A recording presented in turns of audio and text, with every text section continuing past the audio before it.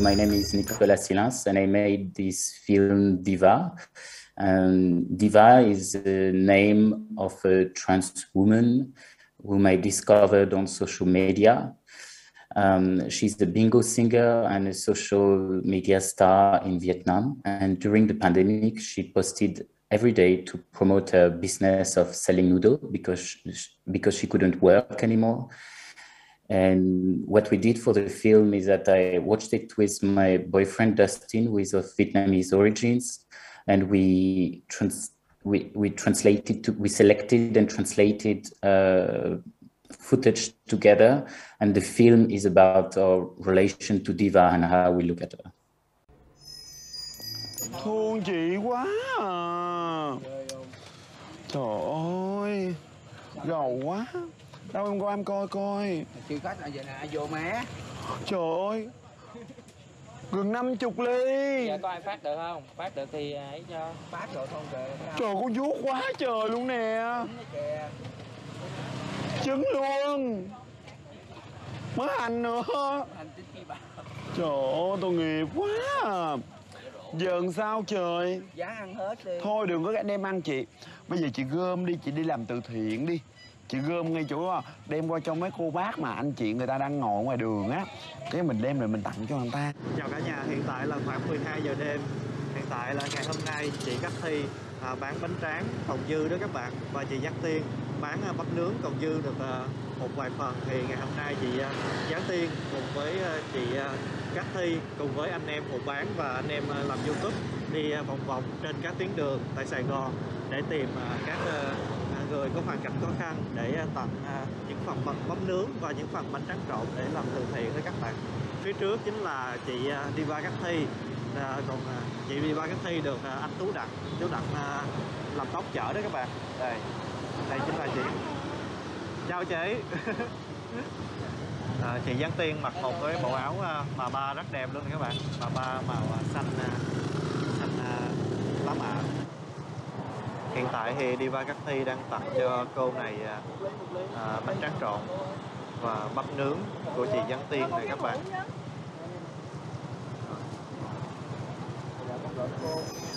Hi, welcome to the Teddy TV. My name is Jean Bobak, and this time we are discussing the film Diva. Hi Nicola, welcome to the Teddy, welcome to the Berlinale. We are very happy to have you here with us today. Can you tell me about Diva, who is the main protagonist of your short film, and how did you get in touch? Hi, thank you for having me. So Diva, the name of the film, is actually the short name of Diva Cat Thy. Diva Cat Thy is a bingo singer, so this is something cultural we don't have here in Europe, but she sings the numbers for bingo shows, which are mostly like family shows where people go to play bingo, but also listen to the songs and stuff. And during the pandemic, she had to stop performing, and she started to sell noodles on the streets of Saigon. And to promote her business, she did. She started to broadcast things on social media, and this is the material we have used to make the film. I see. It was very interesting because obviously, as you say as well, it's a cultural thing, the bingo singing, and she really also has a very large following in Vietnam, and in a way, this cultural difference also came through the language, which you comment in the film. And you worked on bridging this with your boyfriend. Can you tell us a bit about this this aspect of the film and how translation becomes a key element here?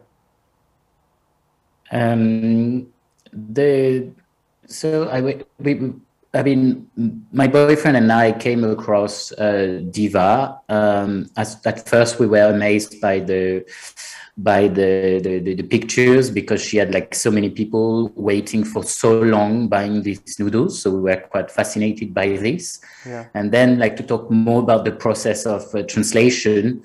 Since I don't speak a word of Vietnamese, most of the work has been like a common work where we would sit and watch Diva like sometimes several hours a day and watch the footage. There was like 1,000 hours of footage, and we would choose among this footage, but also discuss the implication of our choices and of translation. Yeah, it was interesting to see how there is a large community around around Diva Cat Thy, and also how she fulfills a very important role within the community, and how important it is for her to give back in a way and to help her community. Can you talk about this communal aspect behind the film, and how, and like what kind of role she really takes within this community? I came to understand that for Diva, it's about like acting as a matriarch. So in order to make herself understood and accepted, she's using the codes of the matriarch. So this is a figure that is important in Vietnamese culture, and somehow, yeah, I came to the conclusion that the place she's trying to take by doing some kind of fundraising events, by taking adopted children to give them a job, she's like really embodying this sort of mother figure. Yeah, absolutely. Towards the beginning of the film, there is a very interesting interview segment with her, where she talks about that even if in the near future society will accept transgender people, love will forever remain an issue for them, because no one will like stick by them for life, which I thought was a very interesting point of view. What was your take on this, and can you comment on that? Yes, actually, I can answer a previous question at the same time, because we at first we tried to contact Diva, and she was absolutely unreachable. And then at some point, when we came to the end of the process, we really needed to tell her that this happened, because the first time she didn't really believe, and we were happy and also scared that suddenly she would say, like, "Oh, you used my footage without telling me," and so there was a tension there. And what happened is that actually she was very touched, and she cried because of this, because she felt that her story was getting out of Vietnam, and what she's talking about is mostly this advocacy for trans people in Vietnam, that she thinks they are like quite far away from like being recognized. I see. What was your artistic approach to all of this? Because as you see, there are so many different layers to the film. You use different kinds of materials and footage shot by different people and appearing in different formats on certain social media channels. So I was really curious about how you organized the material all together so that it would create this narrative that the film tells. So first we collected all the materials. So we needed to not only, I mean, we needed to download them from the platforms. Yeah. So we collected the material, and we went through this thing of watching almost everything together, even though we also became a bit more experimented along the way, and some videos we would just know that there is nothing interesting, so it was going a bit quicker because this was a very long process. And from this we kept about 10 hours, not depending so much on where we found the video, but on how interesting the material was. Yeah. And from this moment that we selected this, then we just went through a process that is almost a classic editing process of like choosing and trying to make something that is shorter and change the order to understand what the film can become. And then if I am more precise, then we had a film that was maybe 1 hour 30 minutes that looked pretty much like a classic documentary. So there was something missing, and what was missing was that the figure of Diva was also interesting because of this process of translation, because of our gaze into Diva's life. And that's how we came up with the idea to not only use the subtitles, but to use also subtitles, and to have a sort of a process of translation that we are used to, that reminds of what you find with automatic translation on YouTube, for example.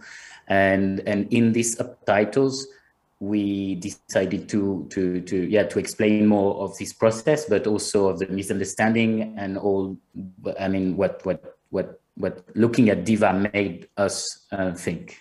Yeah, can you talk a bit more about this process, because that was very interesting. These subtitles, I thought it was intriguing in the sense that in the subtitles we see what's happening with Diva, and her narrative is progressing in the subtitles, but then in these subtitles, like quite personal stories from your part and from your relationship and from your boyfriend's family history came out, and it was an interesting parallel to see the two together. Can you talk a bit about this?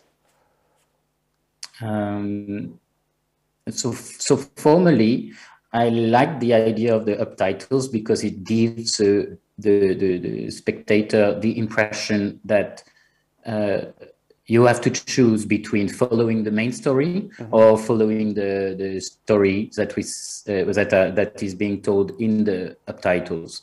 And so this was the main, because this is not a feature that you use often, because like subtitling let's say classic documentary is considered just a tool to understand. But here it takes its own meaning, and you constantly have this feeling that it's a bit too much to read.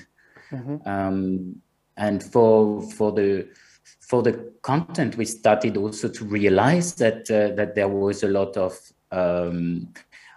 similarities of things that we found interesting in Diva's life that